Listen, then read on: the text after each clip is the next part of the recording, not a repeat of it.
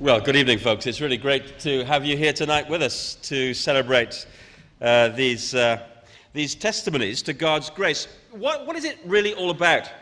What does baptism illustrate? Well, this South American pastor had a really cool idea. He wanted to illustrate to his congregation the meaning of baptism. So he got in touch with the local undertaker and asked the undertaker to bring several coffins to the church for the baptismal service. And before each of the candidates was baptized, he asked them to enter the coffin, and he nailed it down. And then he knocked 3 times on the coffin lid and said, "In the name of the Father, the Son, and the Holy Spirit, rise up to new life." And they shot out of the coffins.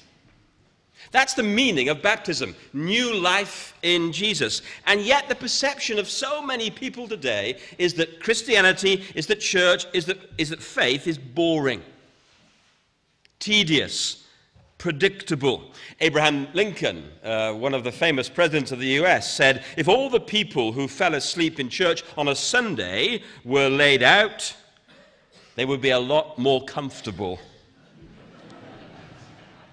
There was a vicar who showed a young lad around his church building, and he pointed to the stone memorials in the walls and said, "These are all the people who died in the services," of which the little boy said, "Which service did they die in, the morning or the evening?"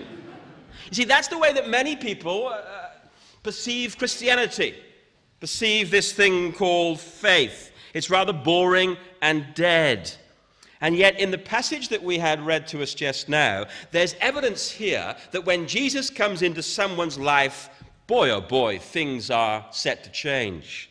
There's a new agenda, there's a fresh start, and Jesus has surprising friends that the religious types can't make sense of. Tony Campolo, the American sociology professor and pastoral counselor to Bill Clinton at one stage, recounts this famous story of the occasion that he was walking down Main Street in Philadelphia and a tramp came towards him holding a cup of coffee in his hand. The man was filthy, dirty. He had a beard down to his waist and there was rotten food stuck in the beard. And he spotted Campolo, who was dressed in a smart suit, and said, "Hey, mister, do you want some of my coffee?" Well, Campolo really didn't want any of his coffee, but he knew the proper thing to do was to affirm the guy. So he held the cup of coffee, took a sip, and then he gave the cup of coffee back.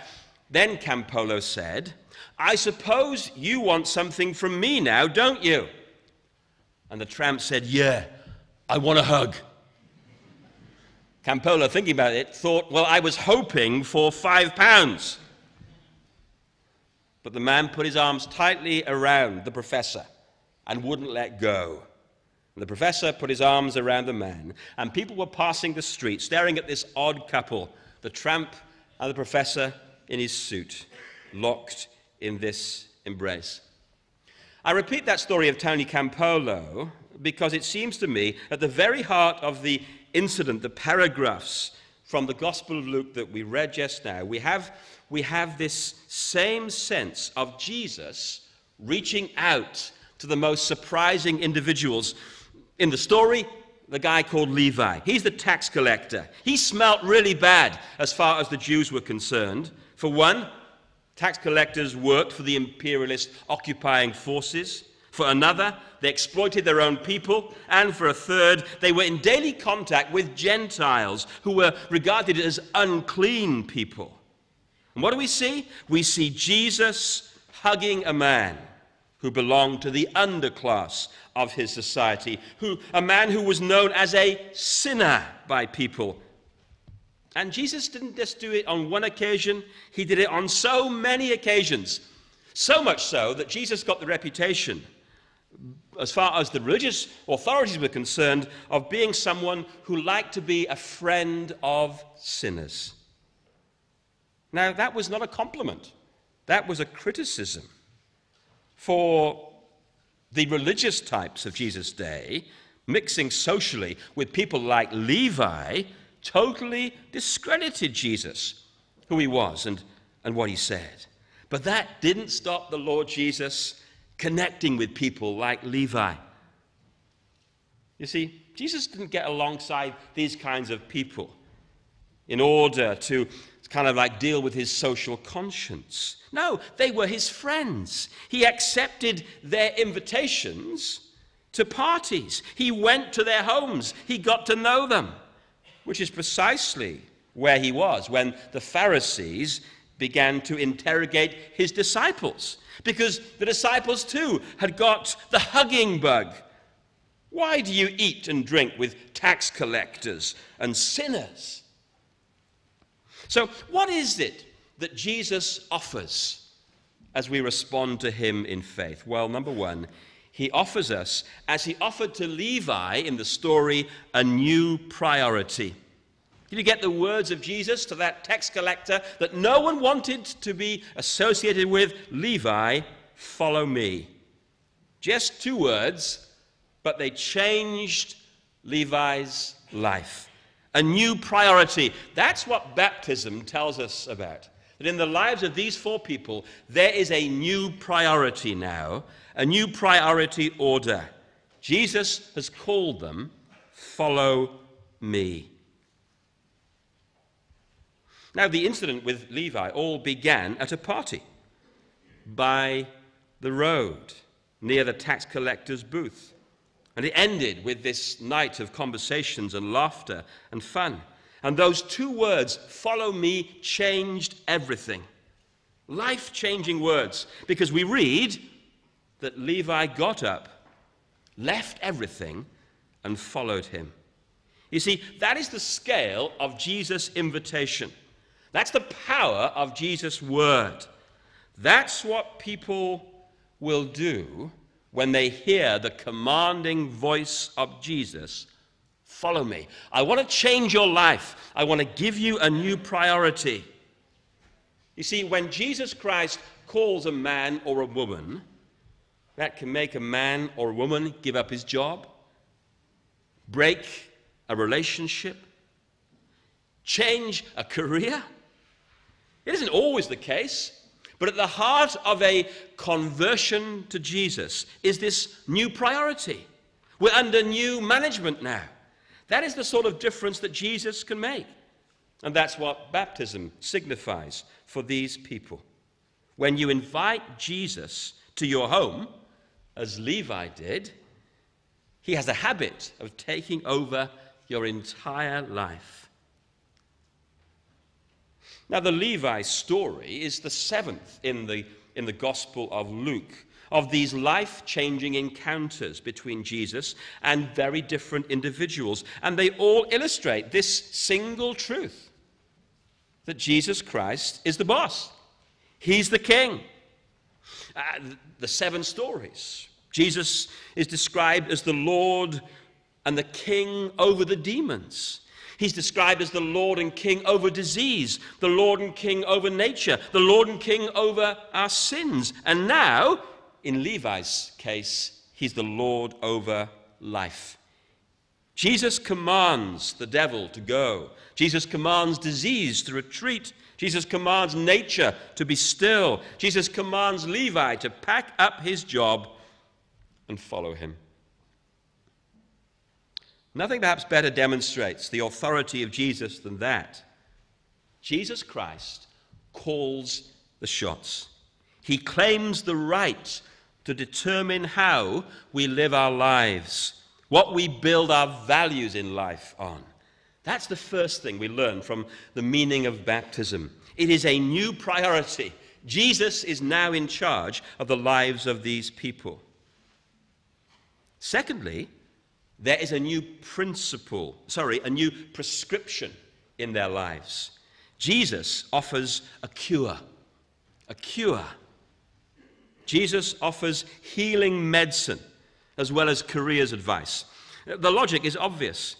There is the healthy man, and there is the sick man, and there is the doctor. You see, this was the confusion on the part of the religious people. They couldn't understand why Jesus was investing his time, his life, in folks like Levi, no-goods, tax collectors, sinners. And Jesus answers these people. It is not the healthy who need a doctor, but the sick. I've not come to call the righteous, but sinners to repentance. Jesus has a new prescription for us. It would be a strange doctor who spent all his day with healthy people. It would be a strange doctor who never went into a hospital. That's what doctors are there for, to make us better. So Jesus is saying, I mix with sinners because they have a need, and I have a prescription for them. I have a cure. Wow. I have a voice. I'm still hearing it. Amazing. Okay.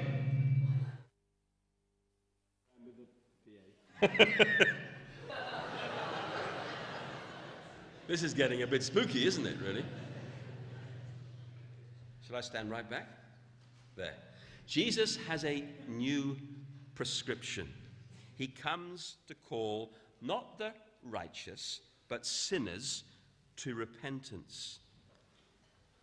Now, one of the great examples of this prescription of Jesus comes in the previous paragraphs in the Gospel of Luke. We didn't read these. There's a paralyzed man who's brought into the presence of Jesus. And before Jesus heals him physically, he says this, friend, your sins are forgiven you. You see, here is Dr. Jesus looking at this guy, and it's obvious what his need is on the outside. He's paralyzed. He wants to walk again. But Dr. Jesus diagnoses something deeper, something more profound. And so he first of all offers him forgiveness of sins. You see, many of us come to Jesus Christ to sort out our lives, maybe to give us a new relationship with someone, to help us pass our exams, to improve our career prospects. But the priority need in my life and yours is first and foremost that we are put right with God, that our sins are forgiven. Being in a right relationship with God is the number one thing on Jesus' prescription for us. We may think it's a whole lot of other stuff. Well, it may well be, but first and foremost, Dr. Jesus diagnoses the real problem. My broken relationship to God. And Jesus says, friend, your sins are forgiven you. So you see, here's my need. I'm a sinner.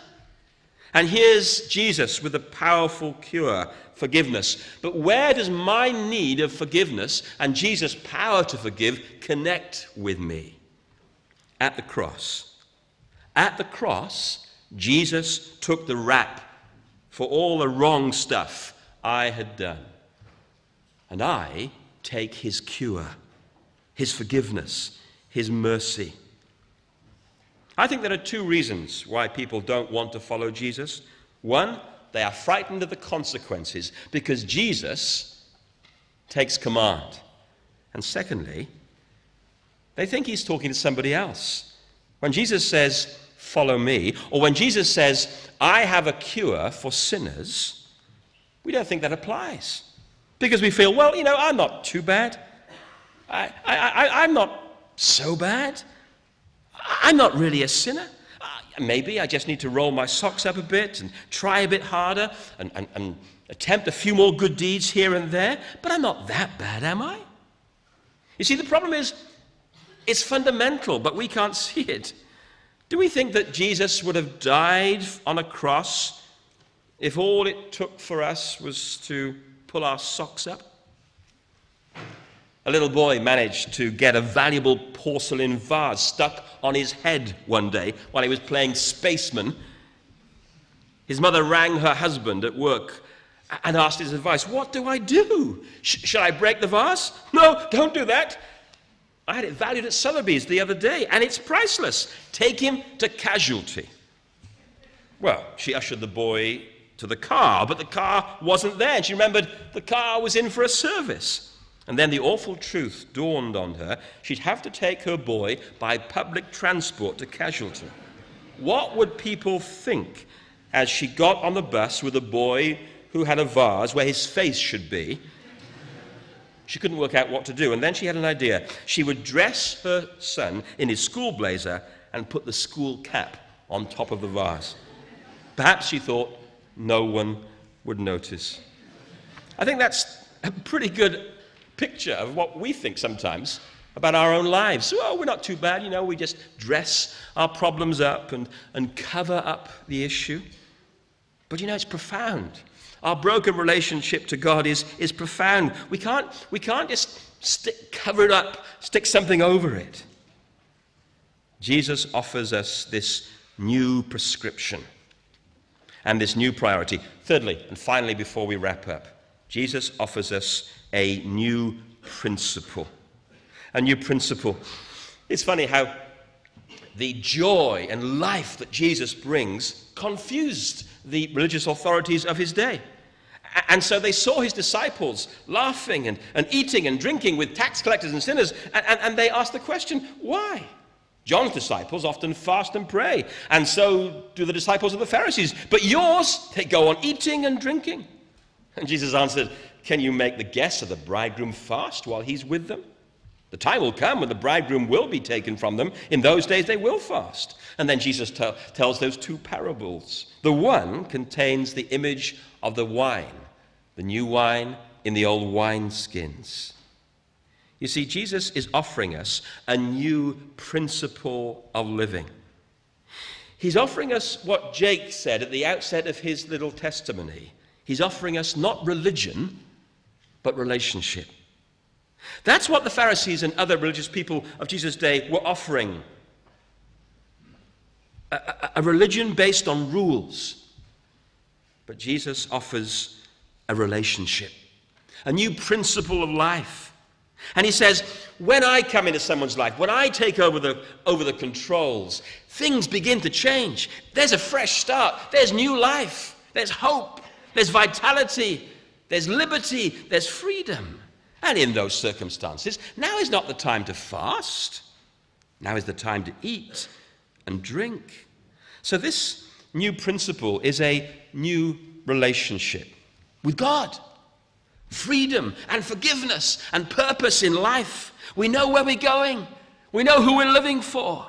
All of that Jesus brings into our experience. And he also brings in a new expression. A new expression of life altogether. When Jesus takes up residence in someone's life, his message, his truth, is the new wine of the kingdom. And it tastes good. Because the old traditions and the old ways of doing things cannot be contained when the life of Jesus bursts in, the life of God's Spirit. And this was what was going on in Jesus' day as people were meeting him and having their lives transformed by him. A new expression was bubbling up inside them. And Jesus was redefining how men and women relate to God. And you see, in every age, in every generation, whenever and wherever this good news of Jesus is understood and embraced, as it has been by our four friends tonight, it generates these new, wonderful lives, open to God, full of God's Spirit, confident not in themselves, but in God's grace and in this gift of forgiveness. You see, when Jesus comes into a person's life, he doesn't patch us up. He does something radically different, which can't be sewn on to the existing fabric of your life and mine. Christianity doesn't simply patch up your life or cover up the holes. It's a brand new way of operating. It's a brand new way of seeing God. It's a brand new way of relating to life. When Jesus bursts in, he gives us new values, new priorities, and a whole new world. I want to ask you tonight as I close, is that your experience of faith? Or is it an experience of deadness and mere tradition? Jesus offers us a new start. Rise to your new life in Christ. Let me encourage you. to hear Jesus' word to you tonight, follow me. And follow him. It's a great adventure, the greatest of your life. You've been liberated, freed, forgiven, and set on that new road of knowing God and loving God and serving others. May God bless our four friends and all of us tonight as we also respond to Jesus the Nazarene. We're going to sing that lovely old hymn as we finish tonight. How marvelous, how wonderful, and my song shall ever be. How marvelous, how wonderful is my Saviour's love for me. I hope you can stay behind for tea and coffee. Come down from the balcony down to the floor here. We'll be serving tea and coffee to you, and we hope to chat to you afterwards. Let's stand and sing in the presence of Jesus the Nazarene.